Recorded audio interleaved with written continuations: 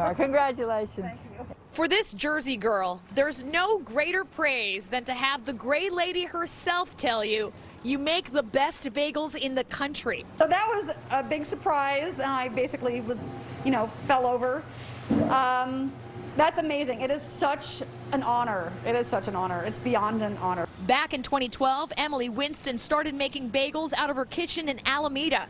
They were such a hit, she leased out the original Berkeley location of the breakfast chain, Noah's Bagels, in 2019. It was a huge success from the get-go. We had 2-hour lines every day. Then the pandemic hit.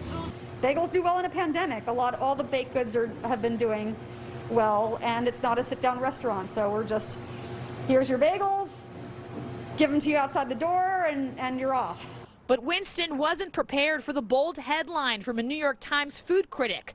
The best bagels are in California. Sorry, New York. That's Winston in the photo. Well, there's a lot of very angry New Yorkers in New York, but there's a lot of out here who are like, hey, don't knock until you tried it. We've been eating these for a year now, and they're amazing. Chewy, and it's tasty, and it's done just right. So what's the key to the perfect bagel, you might ask? The main thing is to be true to tradition, and then with a little bit of fanciness added, but without undermining tradition. It's great. It's just perfect. In Berkeley, Melissa Colorado, NBC Bay Area News.